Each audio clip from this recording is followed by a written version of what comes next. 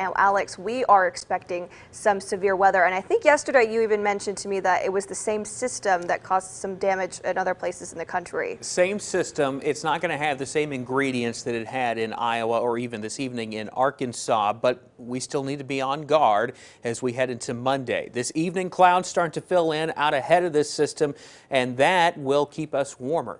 Temperatures staying in the 60s across central Alabama as we head through tonight. So quite warm for this time of year. Temperatures about 20 degrees above average tonight. We're totally dry. No rain across the state of Alabama this evening, but back off to our north and west. This is what triggered those storms in Iowa and has been triggering storms producing tornadoes in northern Arkansas and back into southern Missouri this evening. This makes its way towards us as we head into tomorrow. The surface low here moves to the north. The cold front makes its way towards us as we head into tomorrow. So let's go to the futurecast. Totally dry tonight. As we get into tomorrow morning, a few showers possible. That cold front starts to push in from our northwest as we head into mid-morning.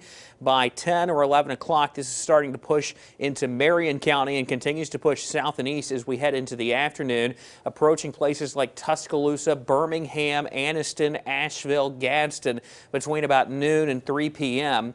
And this will be a broken line of thunderstorms. That cold front continues to push east. By 5 o'clock, this is approaching places like Talladega, Clanton, and then by 7 o'clock, this is pushing south and east of Smith Lake and pushing into far southeastern Alabama away from us as colder air rushes in behind it. As those storms are moving through, unstable air pushing in from the south, fuel for thunderstorms to develop and become stronger, and there will be some spin in the atmosphere as well. Not as much as we'd see in a big severe weather outbreak day, but enough to help keep these storms from collapsing on themselves. They'll stay more organized, so that is driving that weather aware Monday from mid-morning into the evening, 10 a.m. to 7 p.m.